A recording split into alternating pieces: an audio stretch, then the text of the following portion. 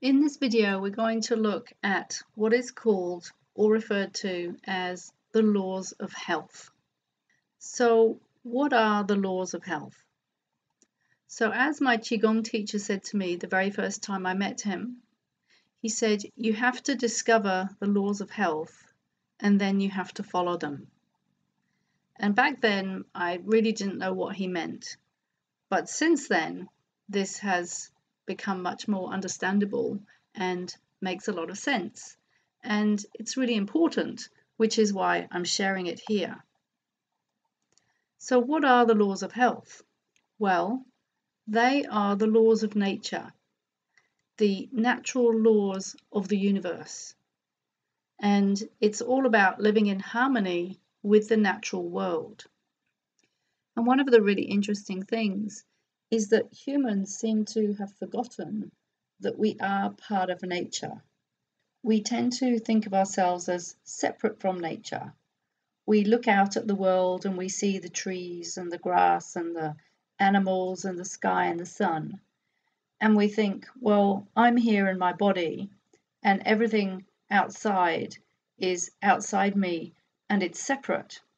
And actually, this is one of the biggest misconceptions of the human mind, is to think that we are separate from everything else. Human beings think that they are different somehow or separate from nature, but we are part of nature, just like animals, just like plants, just like the sun, the air, the water. We are part of nature, and our body is made from nature.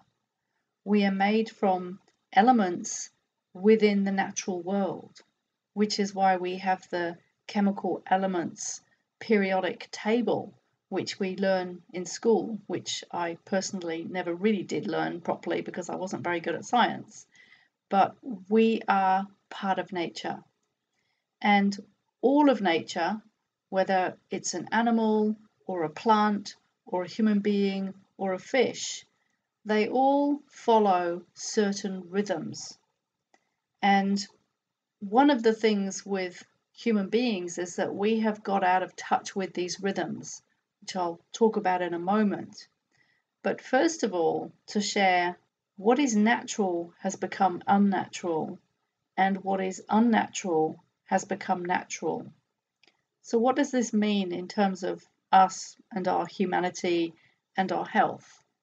Well, quite literally, what is natural and in harmony with nature and the natural world has become unnatural, and what is unnatural has taken its place. And for most human beings who are running around in their busy lives, they have no idea that this has happened. And maybe the first inkling that this has happened is when they start to get problems turning up in their life, and in particular in their health.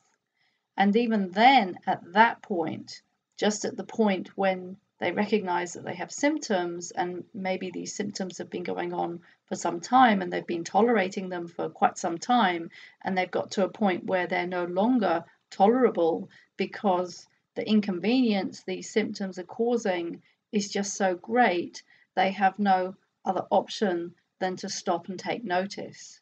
And then we start to explore and we start to ask questions and we start to look for answers.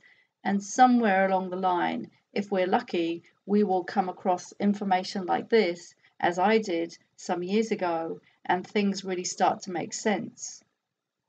So, what is it that has become unnatural?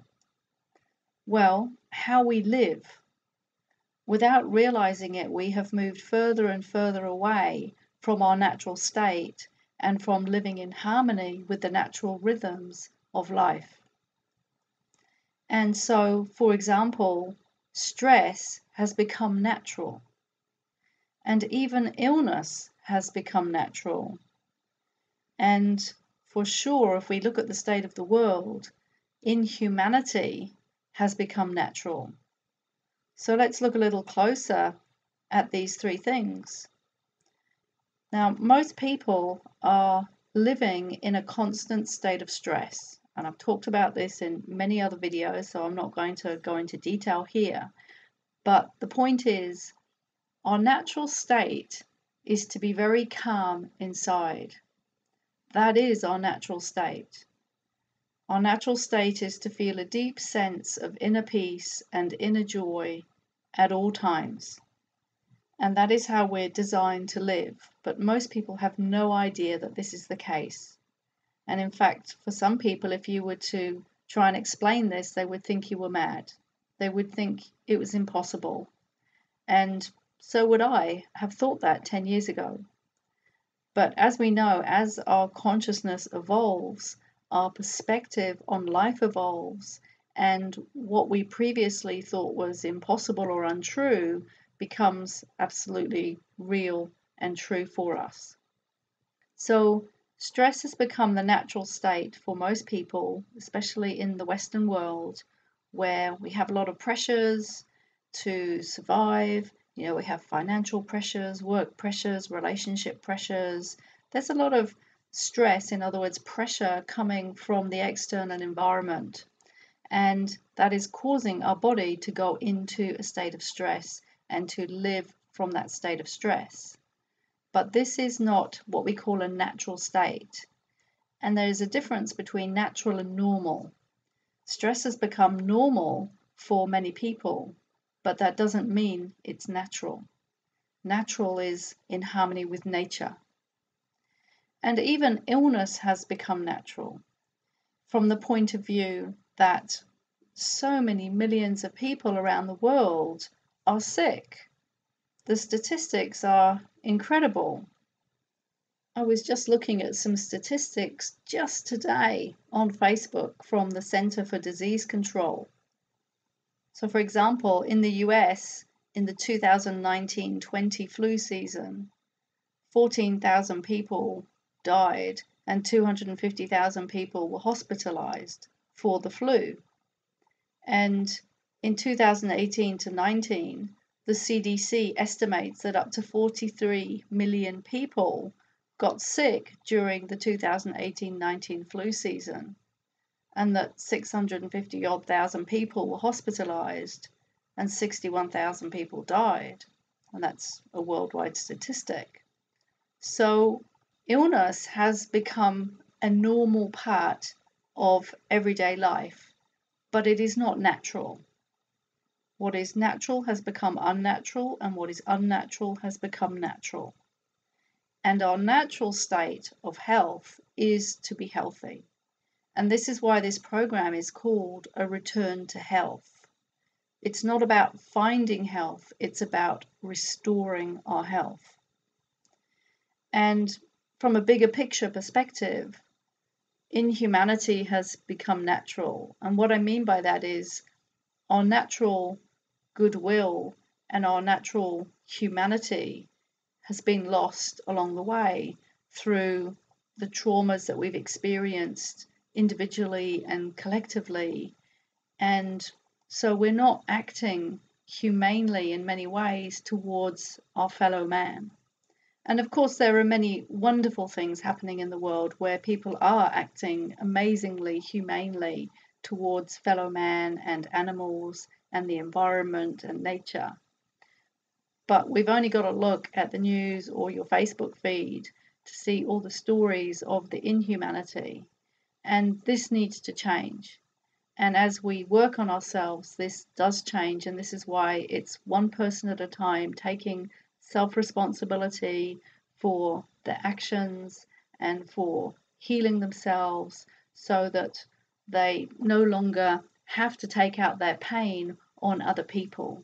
Because essentially that is what it's about. When we have pain inside of us, we take it out on other people. And for many of us, this happened in our childhood. We grew up in a family where our parents and our grandparents and our great-grandparents had suffered whatever they'd suffered, but not resolved that pain. And so it gets taken out on the next generation. So here it is that we say, no, this stops. The buck stops here, and I'm going to heal myself, and then that will have a positive effect on everything else. But first of all, I heal myself. So when we break the laws of health, which are these laws of nature, there are going to be consequences, just like if we break the law in society and we get caught, there are consequences. We know what those consequences are. If you speed your car and you get caught, then you get fined. If you steal and you get caught, then you go to court and whatever the consequences are of that. And so it is with health, because these laws are universal.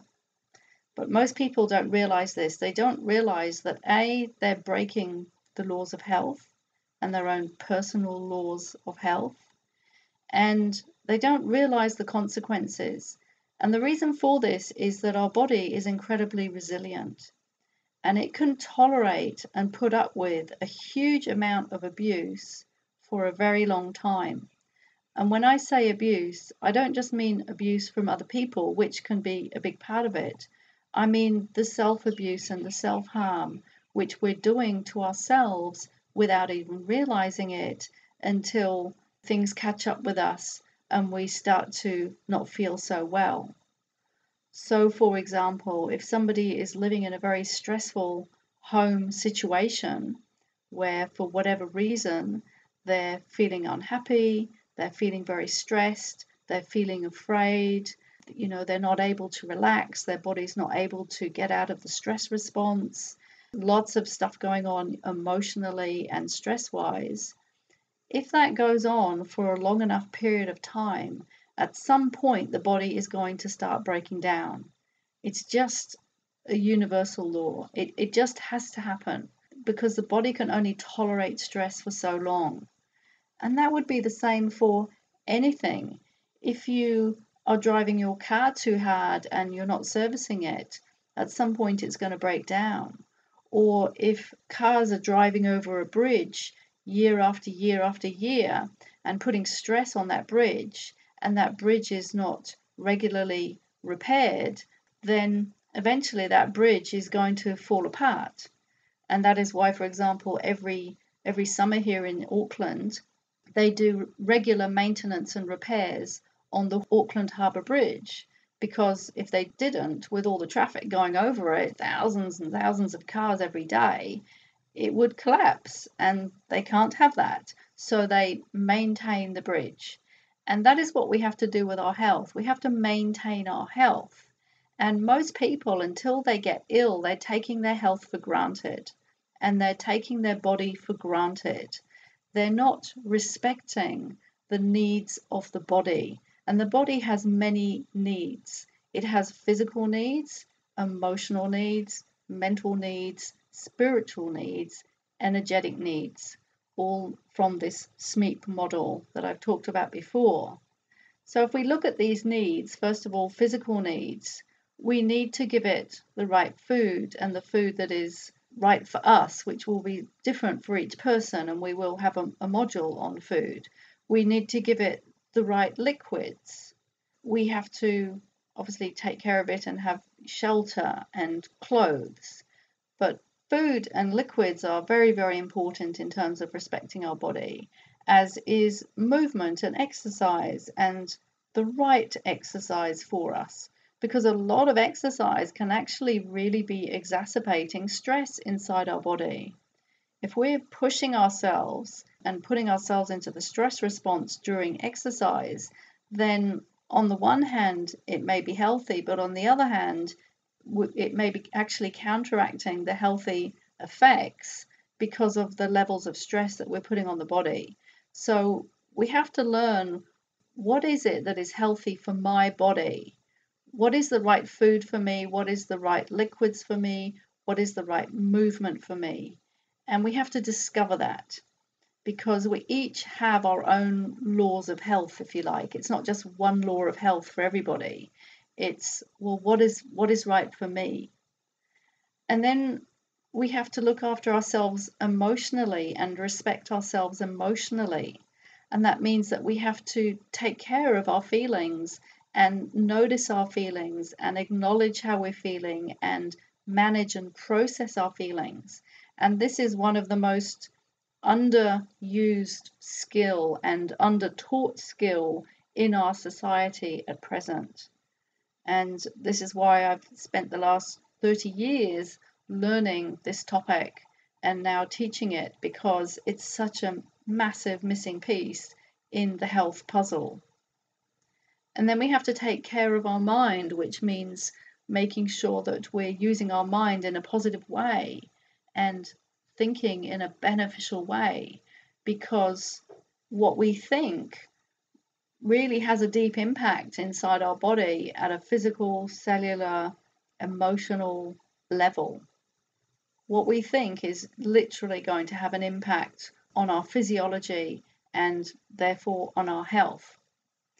So we have these laws of health, and if we break them, if we disrespect our body and we don't acknowledge and fulfill our needs on a physical and mental and emotional level, then we're going to start having problems and we're going to start having symptoms.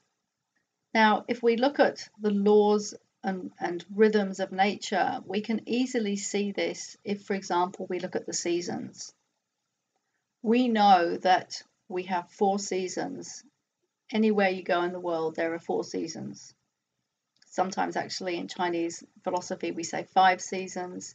So the 4 seasons are spring, summer, autumn, winter. The 5 seasons are spring, summer, late summer, autumn, winter. And we all know that. Although interestingly enough, the more disconnected we are from ourselves, the less we will notice the change in the seasons outside in the environment. So I remember, 10, 20 years ago, I never used to notice the change in seasons.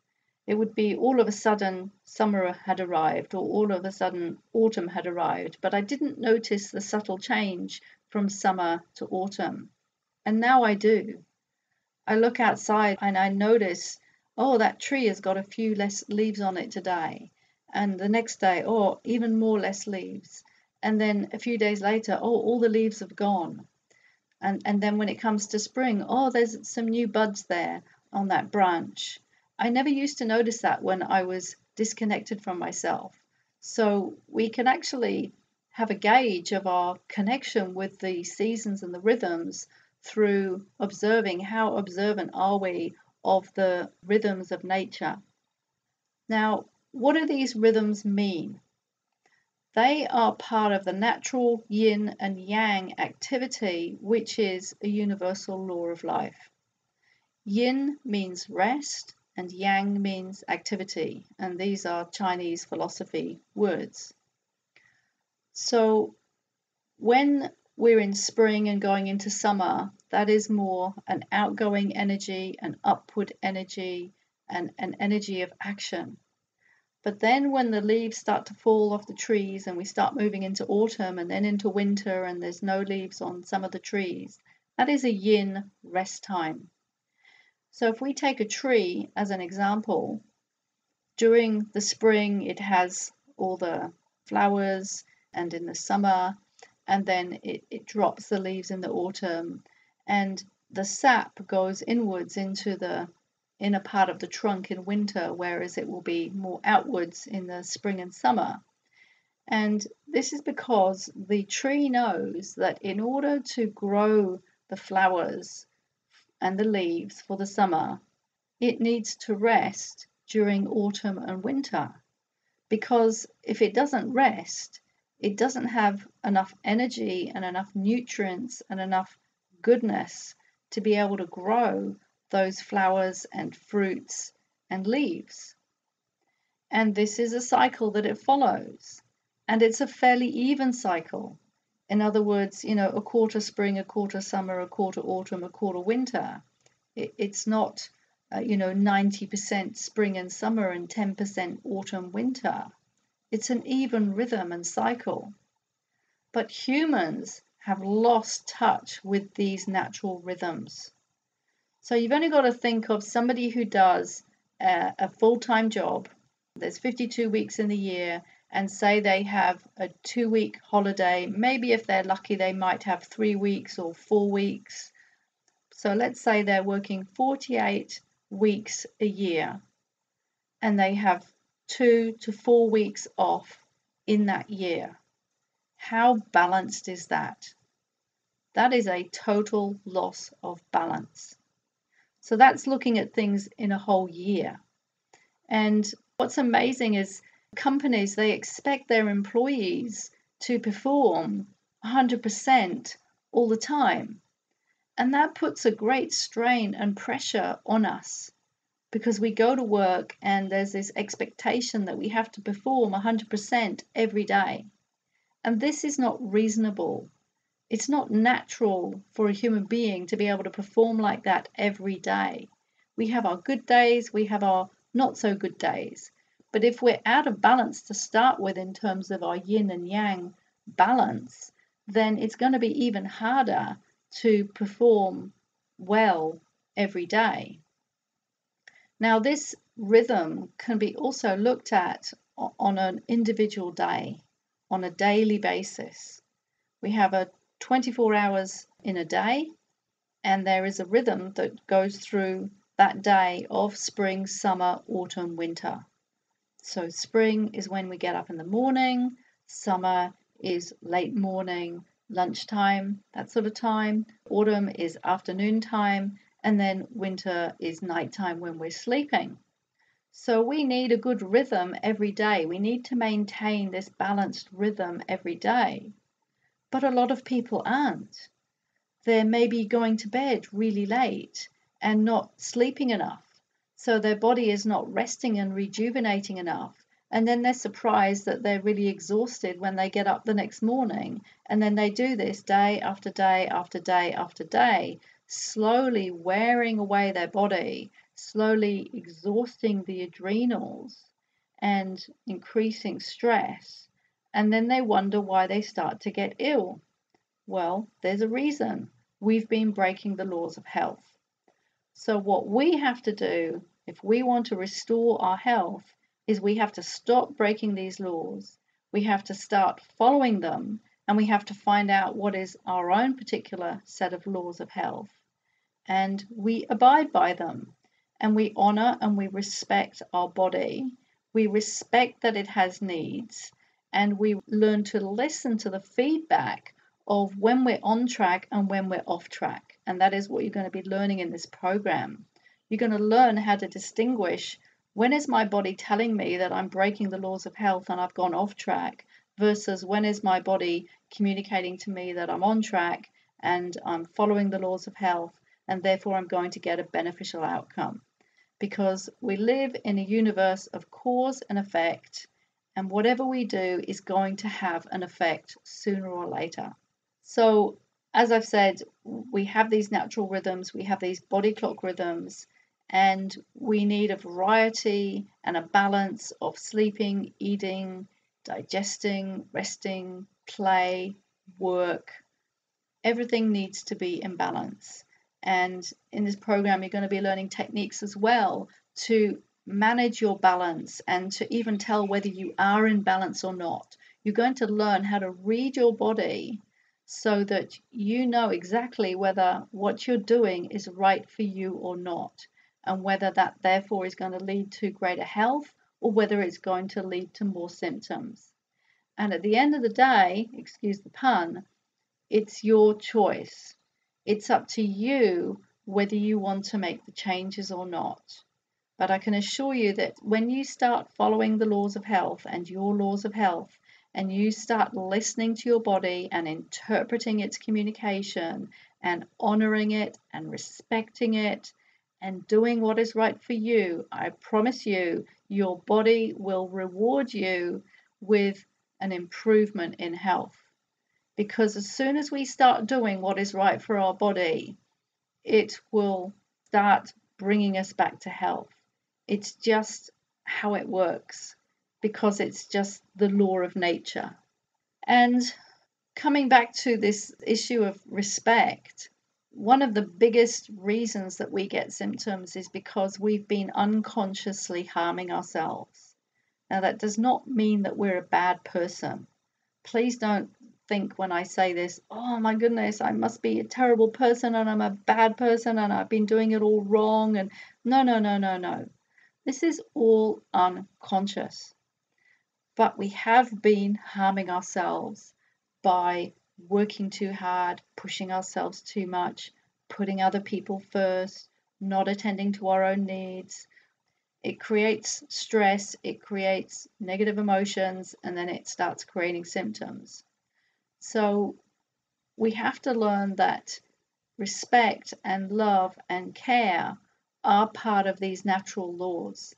And that applies to ourselves, it applies to how we treat other people, and it applies to how we treat the planet and the environment and animals and nature and plants and anything. Because everything in its own way is sentient, and we have to respect everything. But we start by respecting ourselves. That is where it starts. We start by increasing our self-respect and the action that goes with that. We start by increasing our self-love and the action that goes with that.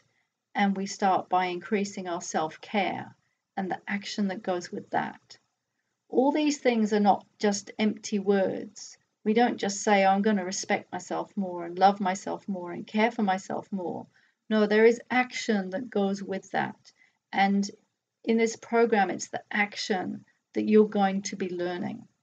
And I remember reading a book some time ago, and it said, love isn't just a word, it's an action. So you're going to be learning how to take the right action to respect, love, and care for yourself, and to stop doing unconscious harm, which has been leading to symptoms. And this is going to be done on a physical level, a mind level, and an emotional level. So to conclude, all change starts within, one person at a time. And we have the power to make these changes. And it's just a matter of A, having the willingness and the desire to make the changes, B, having the right information and strategies to make those changes, and C, actually implementing those changes. So number one, desire and willingness. Number two, the right information and strategies. Number three, the actual implementation. Because one of my favorite phrases is, an ounce of practice is worth a ton of theory. And whilst theory is really important for understanding the strategies, unless we actually implement them, we're not going to see any change. So what I teach in my programs is very experiential and hands-on. It's about actually doing it, and then you see the results.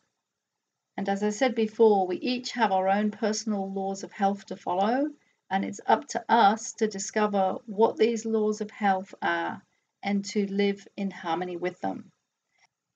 And to add one more thing, the secret here in success is understanding how to tell if we're living in harmony with the laws of health or not. And the bottom line is, when we're following the laws of health and our own personal laws of life, we will experience health and happiness. That's the proof in the pudding.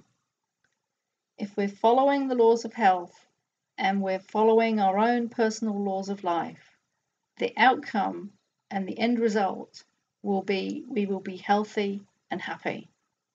So this course is about how to get back on track, and there are a multitude of ways to do this, and everybody will have their own set that they will find, because some strategies and exercises will be more appropriate or necessary, for example, for person A, whereas person B will need more of a different technique. And that is what you will discover yourself through recognizing what it is that you need.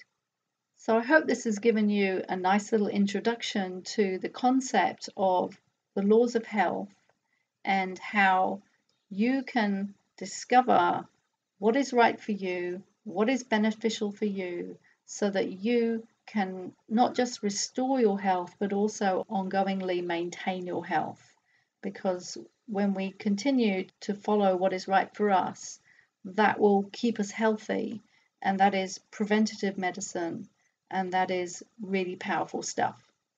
So I look forward to seeing you in the next lesson.